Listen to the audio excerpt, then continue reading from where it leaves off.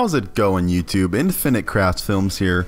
Today I'm going to be showing you how to get infinite, haha, nice pun, infinite bottle caps, as many as you want, as many as you could ever need, in the game Fallout 4.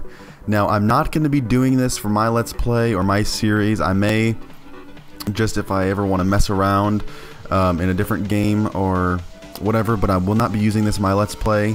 I am using a save from my Let's Play as an example, but I'm not gonna save it, obviously.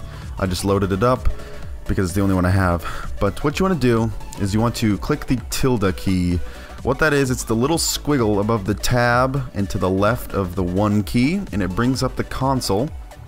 Then what you want to type in, as you can see right there, player.additem space, then 6 zeros, 1, 2, 3, 4, 5, 6, then the F key, space, and then as many caps as you want. So let's just do 99,999. You click that, and then you click the tilde key again, and you should see it says bottle caps, however many you added in the game. And if you go to your inventory, you should see down here that I don't know why it didn't add 99,000. Let's test it again.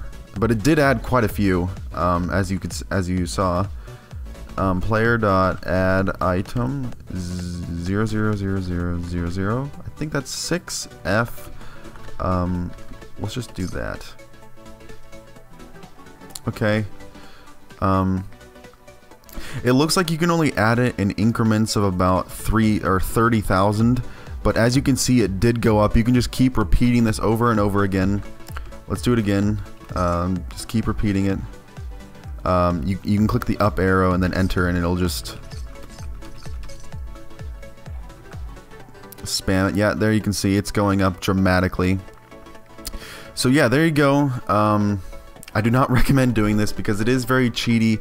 If you want to enjoy the game of Fallout as it was meant to be played, then don't do this. But yeah, if you want to mess around, screw around, and have a little bit of fun, then hopefully this video helped.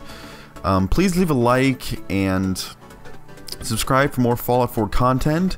If you want to check out the game, go check out my Let's Play series. There will be a link to episode number 1 in the description. Thank you for watching, and I'll see you guys in the next Fallout 4 video. Peace.